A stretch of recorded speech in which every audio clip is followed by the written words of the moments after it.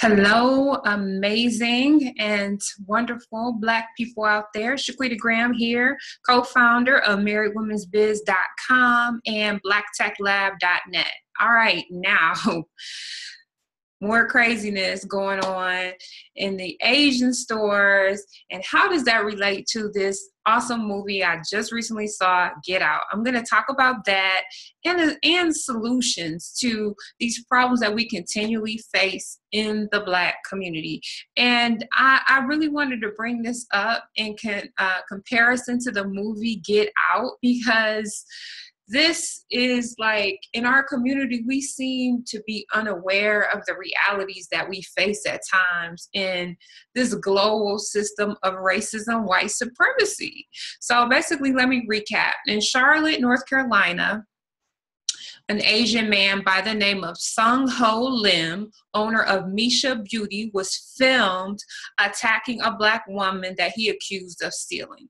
He kicked her, put her in a chokehold, and not without the help of his wife or cousin or whoever the Asian lady was in the picture. Meanwhile, mind you, I'm assuming there was probably a Black female in the store as well that filmed the whole thing, and nobody came to the aid of this woman who almost or apparently looked like she could have been choked to death. And also keep in mind that this woman who was kicked and choked and all of this, there's no evidence that she stole anything. So now certain groups, reportedly the NAACP, I've seen people say it was Nation of Islam, they're calling for an apology. And while on camera, the Asian man basically hesitated to even give an apology. And again, his backup, his other Asian family members, whoever they were, said, well, it takes time to even come up with an apology. But my thing is, who needs an apology from somebody who doesn't even see your life having as much value as a dog? Can you imagine if this man had kicked a dog like this? He would have been up under the jail. Look at somebody like a Michael Vick, or like the police officer who left a dog in the car and the dog died. He got put in jail. People who have killed our children in the street have been acquitted for this. But we don't seem to understand the situation that we're in. So, everybody's outraged. And for me, there's just a lot of issues with this scenario. And I'm really happy that the film Get Out was created, because it's a perfect metaphor for the situation that Black people find themselves in and how we react all too often.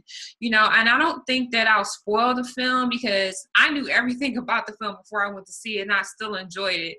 So, but there may be some spoilers. So here's the thing. Every day, all day, Black people just saunter and do cartwheels in and out of these institutions, filled to the brim and running over with suspected white supremacists and supporters of white supremacy that want to harm us. They want to harm us. They want to torture us. They want to terrorize us. There is nothing that would give them more pleasure than to see us dying, being hurt, okay? But we go into these beauty supply stores, we go into these schools, these hospitals, these courts, these corporations, and we send our children in laughing, we go in there playing, we're spending our money, while these people don't value our lives as much as they value the life of a dog. Literally.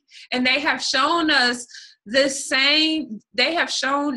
reality for hundreds of years. In many cases, like I said, they take pleasure in seeing us harm. That's why they have the lynching parties. That's why they show Black people being brutally harmed on movies and things like this. That is why they like to show the filming of Black people being killed over and over again on camera. You don't see these kinds of things with white people or non-Black or other ethnicities. So again, I hope I wouldn't have to just really make a case on that. You should see that by now. But Now, compare this same behavior to the main character in the movie Get Out. Now, he was willing to invest his time, his love, his loyalty to a relationship with someone who he suspected could be or could be connected to white supremacist races.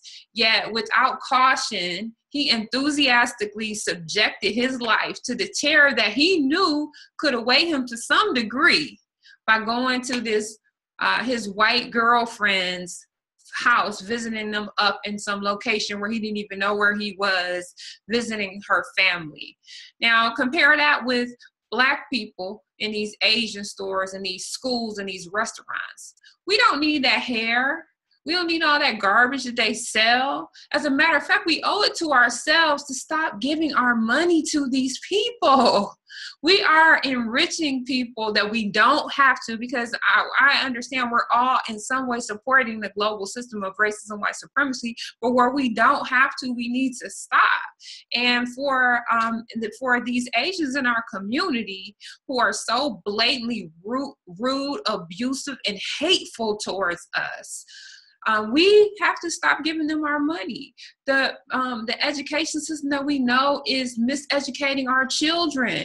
We have to stop giving them our allegiance, and where we can, homeschool our own children or find institutions that are Afrocentric or whatever we have to do to get our children out of harm's way. We should be feeding our own communities healthy foods and responsible for feeding, making sure that we supply our community with food. So again, this is one of these situations that is like, we are putting ourselves in harm's way when we owe it to ourselves to be doing for ourselves. So also similar to the movie Get Out, the groups who desire our oppression and destruction have us in a psychologically paralyzed state, similar to the main character in the movie.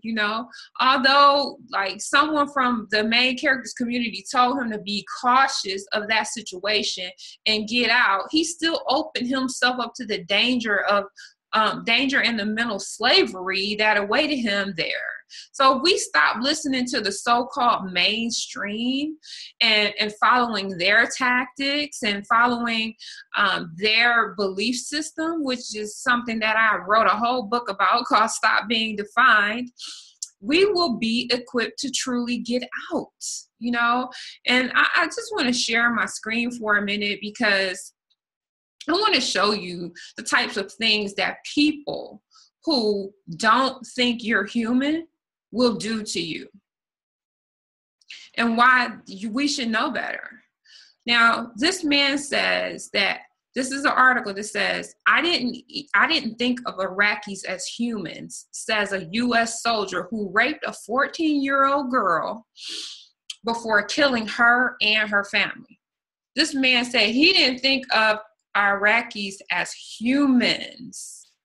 This is let me show you the little girl he raped. This is the little girl that he raped.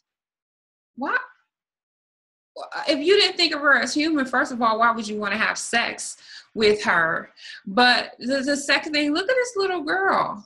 Why would you do something so brutal to this person?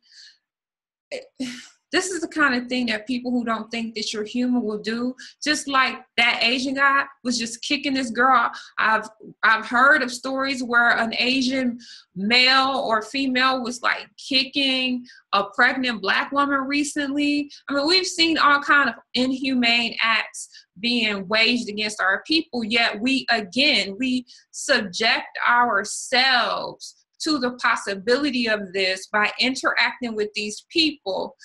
And my thing is, if you're going to interact with them, then you should suspect that harm can come to you.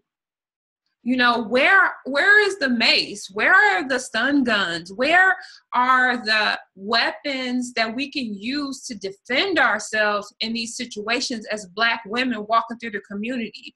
No, but we don't suspect anything. We send our young girls out here. We send our youth out here without anything to protect themselves against people who are constantly preying on us.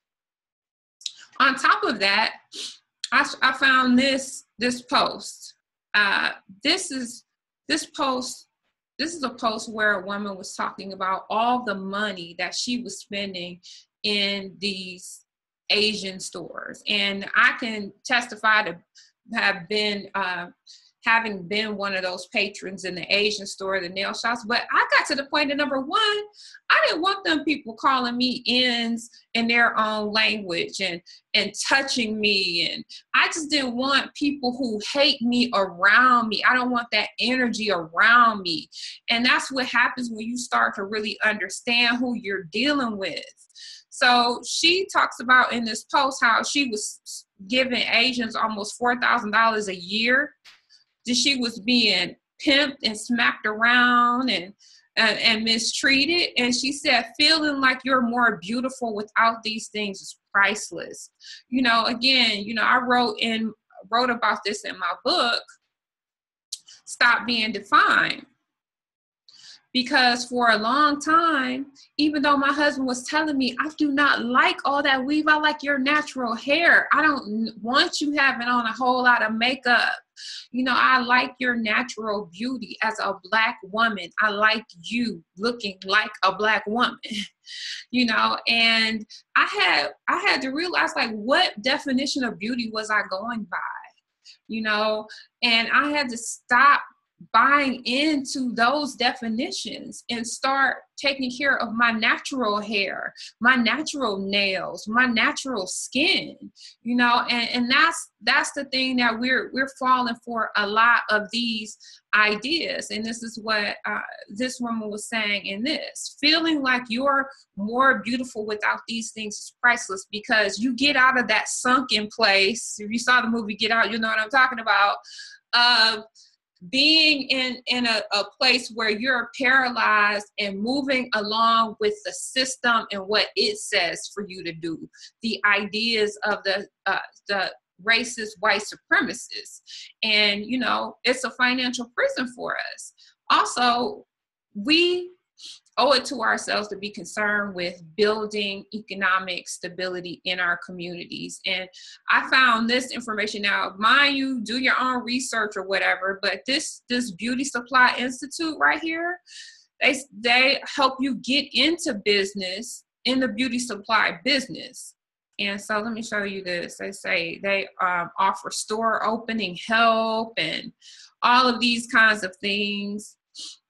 Not to say that everybody wants to go into the beauty supply business, but if you're already in a business that's similar to that, then you may want to, let me see here. I thought this was a map showing which stores that they open.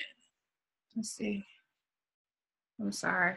So they have here reviews about what they've done or whatnot. But these are the things that we need to keep in mind. And I personally would have nothing to say to this owner that treated this Black woman so brutally. He should be up under the jail and have the same thing, if not much, much worse, done to him, would be justice, because he had no right to mistreat this lady like this. And for us to even have any further conversation with this person is an indication of severely, severely low self-esteem, period. So we just need to get out, people. We need to straight up get out. And another part of that is building economic strength in our communities.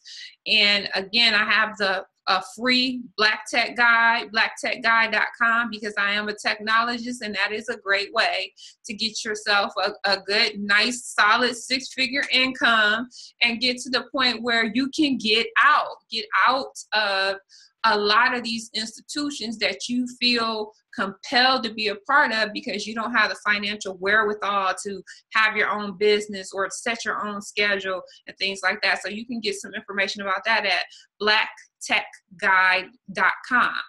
So I love you out there, people. Let's keep fighting for liberation. Let's stay away from our enemies and be suspicious of them. And let's defend ourselves against those who want to harm us and our children. Until the next video, thank you for watching.